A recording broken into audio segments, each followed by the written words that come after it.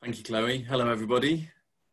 My name's Alex. I'm a senior lecturer in medical sciences, it says there. I work in the College of Medical and Dental Sciences, and I'm going to talk to you a little bit about our teaching we do in biomedical science and show you how that links to research, because a lot of us are researchers and teachers on the course all at the same time. We just mix it up.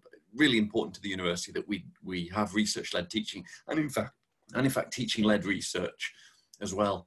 So I'm going to split my talk into two, really. The first bit is some of the things that will be, my computer's trying to restart. The first bit will be about some of the teaching we do, broad brush strokes, and how that interacts and how I find that quite inspiring, really. And then the second half will be some of the research that my team's been doing and how that relates to some of the biology. Hopefully you'll be learning if you come and join us. I really like it if you ask questions in the middle. It's quite difficult to do with Zoom. We could have a go. If there's any questions about what I'm talking about, throw them up and Chloe will interrupt if she can.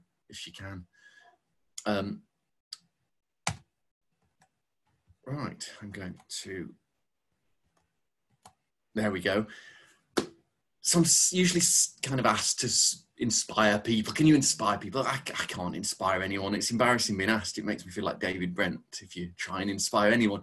But I can tell you what inspires me about biomedical sciences, and it's this, really, this guy. It's how it works. I'm really absolutely fundamentally interested in how the human body works, but also, crucially for biomedical science, what happens when it goes wrong and what do we do about that? Big part of what we do and what we teach centers on that. It also centers on this pump here. This is a human heart beating outside of the body with no neural stimulation. That's important. It's called automaticity. I should probably give you a trigger warning about 30 seconds ago for that. Sorry if you don't like the gruesome stuff. This is a fist-sized human pump. Beats pretty much every second of every minute of every hour of every day, if you're lucky, without needing to be fixed, and it'll carry on for nearly 100 years.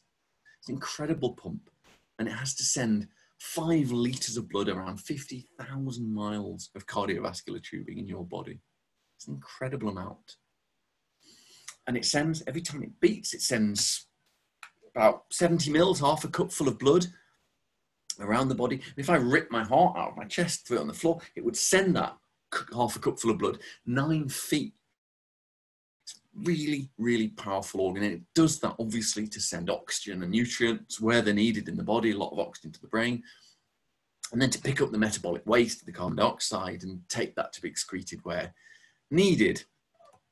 A more useful schematic, perhaps this one here, you've got a figure-of-8 circulation system of blood from the pulmonary system now with oxygen sends around to the body, deposits a lot of that oxygen and then gets re-pumped back to the lungs to be aerated in this figure-of-8. And those up there on the right here, you can see actual real capillaries sending red blood cells. These are really small. If you're going to have 50,000 miles of tubing in your body, that's got to be pretty thin, right? And they're so small that red blood cells, which themselves are only like 10 nanometers, so a hundredth of the millimeter of a ruler, they have to squeeze up to get through the smallest capillaries. And all of this is there to oxygenate and fuel your body. Let's pick up the waste. Down at the bottom there, it says HR and BP. It's biomedical sciences. We're really interested in what heart rate means. If you hold up your hand there and just about there, push your fingers, you can start to feel a pulse. And through that pulse, if you count that for 15 seconds on your watch and multiply it by 4, that's your heart rate. You're looking at about somewhere between 40 and 120, depending on loads of factors like genetics is the main one, actually, and fitness and health and lots of other things. It says BP on the bottom. That's when you're watching Holby City or something. They've got 2 numbers. The doctor says, oh, this person's 120/80. What do those numbers mean? This is your blood pressure, and those numbers determine the pressure in the system. And there's 2 pressures in the system. The heart is a pump with a tube coming out and a tube coming in, essentially, figure-of-8, but that doesn't matter. And when it squeezes, blood goes really fast. And when it relaxes, the blood's still flowing around, because 2/3 of a second later, there's another pump. It never has time to stop. That would be bad. It's medical biology. So the big pressure, the larger number, is the systole. The systole is the contraction. It's the systolic blood pressure. And then when it relaxes, there's still pressure in the system because it's about to pump again. and there's elasticity and lots of potential energy. So it's still flowing. And that smaller number, the 80, is your diastole, your diastolic blood pressure. And they're both really important. They can tell you different things about health and disease. So that's what 120/80 means. And they're measured in millimeters of mercury, which is a really old-fashioned measure of pressure. It's essentially the pressure you need to blow mercury, the liquid metal, up a little glass capillary tube, and every millimeter, every amount of pressure you need per millimeter, you can measure. We tend to use kilopascals for most of biology these days, but for some reason with blood pressure, we stick to that. It's to do with proper doctors, I think, in the clinic. The point of this is to send blood around the body, and that blood has to be oxygenated. The point isn't really to send the blood, it's to send oxygen where it's needed. And we have to teach you how the oxygen gets in, how that works, what happens when it goes wrong, and how it leaves again. And a lot of what we do is respiratory physiology. The most interesting bit for me is how, if you imagine the lungs as balloons and you have to blow up the balloons every single time you breathe, it wouldn't make sense to collapse them completely and then blow them up to their full 5 litres. In actual fact, that doesn't happen. The reality is they're mostly blown up, and they don't fully blow up to here. They don't completely collapse. They're kind of in the middle point, and they just blow up like that. About that much air, half a litre of air, comes in. Only about 350 mils of that is useful, and that dilutes about 5 or 6 litres of air. So it never really, it isn't like all the air in your lungs is, there's no oxygen, and then you breathe in, and then suddenly it's full of oxygen. It's just slowly trickling in. The reason that the balloons are like the eyes, think about blowing up a really small balloon or a balloon that's quite stiff. And once it's done, then it's much easier to do a little extra. And that's what we do as well. We don't blow up our lungs every time. It would take extraordinary amounts of energy. It would make my cheeks hurt just thinking about it. Actually, it's already mostly blown up, so it's just that middle bit. It's a lot easier. And we'll teach you how that works, the mechanics of it, the physics of it, very much the biology of it, and why that's important. I'll teach you about chicken sandwiches. To me, that's not just a chicken sandwich. The nutrition and the metabolism, that's really important. What is a chicken sandwich? It's bread and butter and chicken, right? And that's another way of looking at that is carbohydrates and fats and protein. When we eat these things, the carbohydrates form simple sugars, the fats form fatty acids and glycerol, and the proteins form amino acids through digestion that we then reabsorb to fuel all of that system. And we'll teach you all about the metabolism and how you eat determines a lot of behaviors, and how behaviors of your brain determine what you eat. Even by looking at that picture, have a look at it now, even by looking at that picture, especially with chicken, just the mental state of looking at that causes the islets of Langerhans in your pancreas to start secreting insulin, getting ready for glucose reabsorption. Thinking about it makes your brain release saliva in your mouth, which has the enzymes that start breaking down those sugars and those fats in your mouth, amylase, lingual lipase. But interesting, not the proteins. There aren't protein enzymes really in the mouth. That happens at the start in the stomach, but even more so in the small intestine, getting ready to reabsorb all of that into the blood to be used to make ATP for energy. It's not just about taking it on board. We've got to excrete it. There's a lot of excretory systems. I haven't got a graphic photo of that. Main one being, my favorite is the kidneys. I spend a lot of time thinking about the kidneys. You've got about 5 litres of blood, and this has to be filtered. And you filter about 180 litres of blood plasma every 24 hours, round and round and round and round. But I hope you're not excreting 180 litres of wee every 24 hours. And the reason you're not is because the vast majority of that filtrate is reabsorbed into the blood to make the blood, to make it the right saltiness, to make it the right pH, to make it the right balance, and make it the right volume as well. And then it excretes that 1%, the urea and the excess acid and anything extra it doesn't want, it will excrete that. But the reality is the kidneys are there to make the blood the right way with a little bit of excretion. And we teach you how that relates to all of the other things. As I think you can see, all of these systems are interconnected, sorry. And they have to be. Anybody on here do a bunch of drugs? Put it in the chat. By which I mean ibuprofen, paracetamol, and so on. This is biomedical science. We're interested in why it works and what happens when it goes wrong, but also how do we fix it? Understanding these systems help us understand how the drugs work currently and how we're going to make new ones in the future, and how you as the future scientists and clinicians are going to make new drugs in the future. Something that's really important. And all of those drugs on all of those systems pretty much work on proteins. These are small. I can't say that clearly enough. They're really small. If I take your brain and make it as big as Birmingham city centre, 3-5 kilometres, squeaky, 3 or 5 kilometres, there's hundreds of millions of cells, each one now 2 meters high, 2 meters wide. The proteins that make your cells run are still so small I could fit 100 of them in single file across my palm of my hand. They're absolutely tiny. And drugs bind individual ones of those to stop individual things working, which affects individual systems, affects the heart and the brain and the lungs and the kidneys.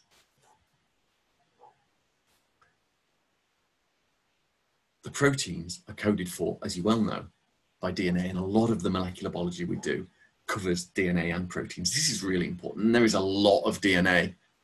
You remember I said that you've got 50,000 miles of cardiovascular tubing. Well, if I got your DNA and I put that end to end, it would leave our galaxy. It's incredible amounts of DNA, very thin and all wrapped up in your cells, but it's incredibly long. And this is so important for the core concept, the central dogma of life, that the DNA exists to code for mRNA, and the mRNA codes to translate into new proteins that make us run. About 30,000.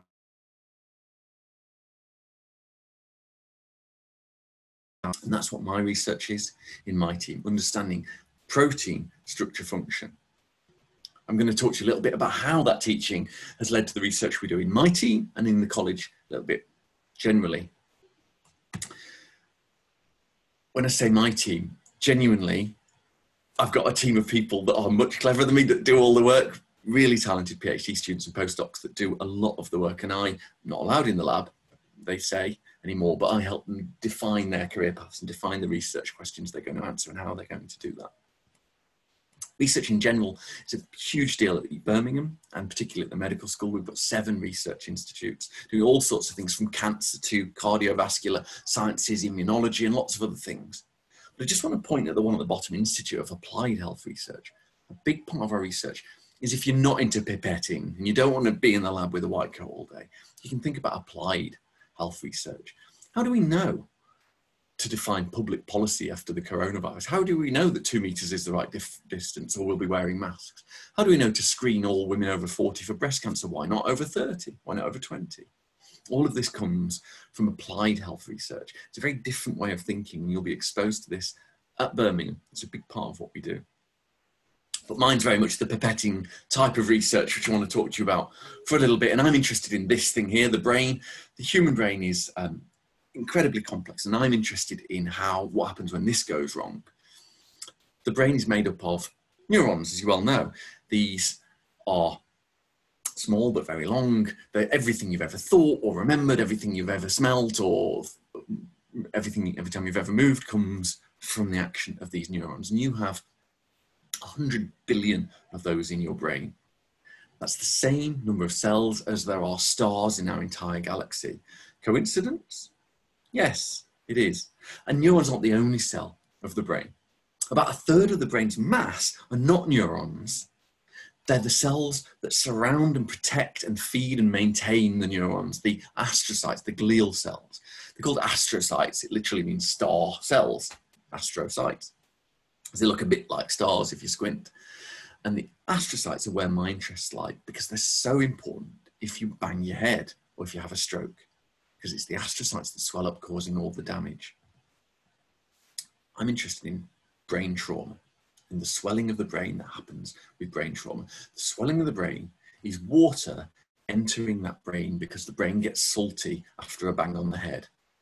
Actually, it's the astrocytes that get salty. They literally get a salt deregulation, so they are saltier than they should be inside. And that causes water to move into them. And this is a very hard, very fixed volume, the cranium. A swelling brain isn't, and that causes a lot of the damage after trauma and stroke. And we're interested not only in figuring out how that happens, but stopping it happen. This is a brain, human brain. And if you have that traumatic brain injury and the salt levels in the astrocyte cells, remember, they go up. If you remember, school was probably a long time ago for most of you, but if you remember salty, if you remember osmosis, water moves from a low salt to a high salt environment across a semi-permeable membrane. Well, here's the brain and then the blood system separated by a semi-permeable membrane, the blood-brain barrier. If the brain gets saltier after an injury, water moves from the lower salt now, the blood environment, to the higher salt of the brain. And that causes all of that swelling, that causes all of that damage. They used to think that this was somehow protective, like when you bang your knee. That's a protective swelling. Well, with the brain, it's not protective at all. It's bad and we don't want it. You think about it for yourself. If you have an accident and you bang your head, the last thing you need is a paramedic rushing over and putting a crash helmet on you. The damage is already done. This is a pathophysiological event that we're trying to stop. It isn't helpful. The water comes in through tiny protein channels that look a bit like donuts called aquaporin 4, and they're buried within the astrocytes of the cells, and they're absolutely tiny. My team are interested in the structure and function of those aquaporin 4 donut channels inside the astrocytes, how they move around and whether we can block them and therefore block the water coming in. Just to clear that up, you've got the big brain down at the bottom. Each one's got the hundreds of millions of astrocyte cells, and then each cell has hundreds of thousands of aquaporin 4 proteins that look a little bit like donuts that let the water in. So water comes into those donuts. Let's have a little think about water. Down at the bottom, you've got oxygen and a couple of hydrogens, but they're not in a row like that, like a TIE fighter from Star Wars. In fact, they're arranged more like the Starship Enterprise from Star Trek. I'm giving away my geeky secrets here. Now look at the top right, you've got oxygen and then you've got 2 hydrogens, a bit like the Starship Enterprise. That angle's all wrong. It's much more like that, but it didn't look as good with the Starship if I did it like that. And what that means is the electrons are much more likely to be over here by the oxygen than they are to be over here by the 2 hydrogen atoms. And that means as electrons are negative, this is, technically speaking, more negative-y, and this is more positive-y, what we call delta negative and delta positive. And that creates a kind of magnet effect with other delta negatives and delta positives. They can line up and form interactions and stick together.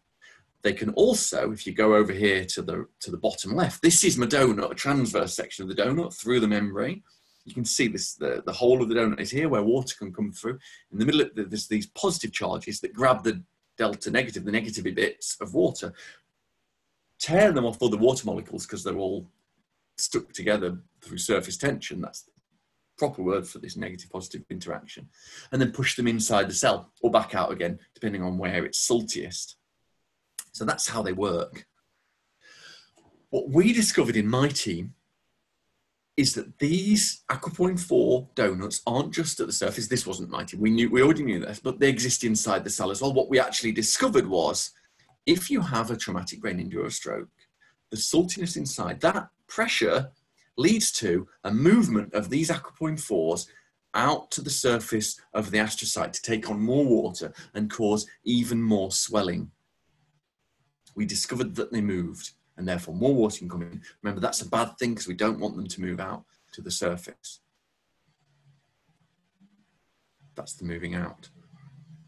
We then discovered that there's a kind of a molecular ladder that moves them out to the surface and the nature of that ladder, but actually they don't move up a ladder. As everybody who knows about biology will tell you, donuts don't have legs or arms. They can't climb up a ladder. The ladder itself has to move. So perhaps a better explanation is it's a molecular elevator that takes the aquaporin 4 donuts from inside the cell and moves them out to the cell surface, particularly to the end feet where they touch the bloodstream to take on that water. And it was this molecular elevator that we discovered in my team.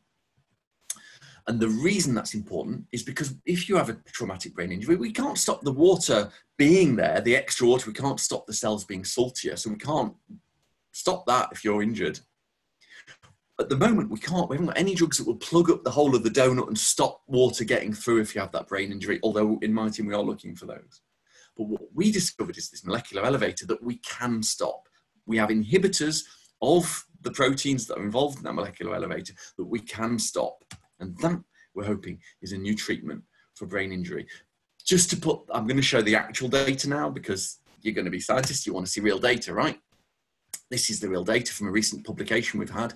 That, it isn't a donut, that's it. There's 4 donuts. It's a homotetramer, and each one lets water through. That's aquaporin 4 tetramer. Here it is in blue, ready to go up to the surface. That's the molecular elevator. So briefly, calcium comes in here. It activates calmodulin, a protein that likes calcium. It also activates adenylate cyclase to make cyclic AMP, a second messenger signaling system, which activates protein kinase A. Both calmodulin and protein kinase A directly interact with the aquaporin donut.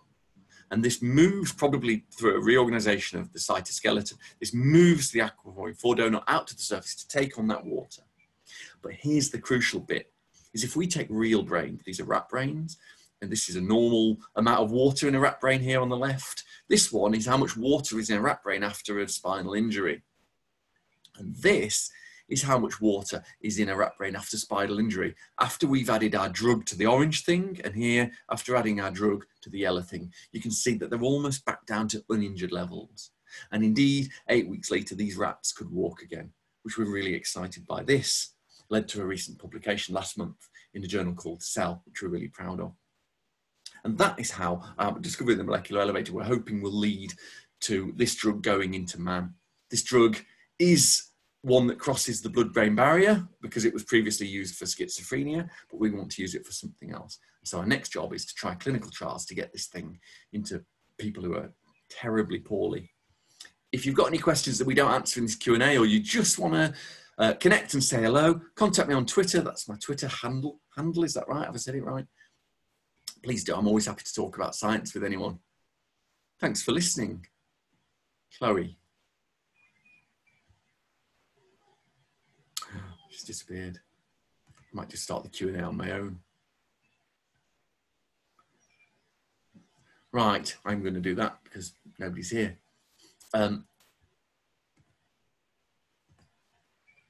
The first question is, how much chemistry is involved in the course? It's a really good question. I'm introducing Andy Coney down at the bottom. Dr. Coney there, he's the admissions director. I've forgotten your title.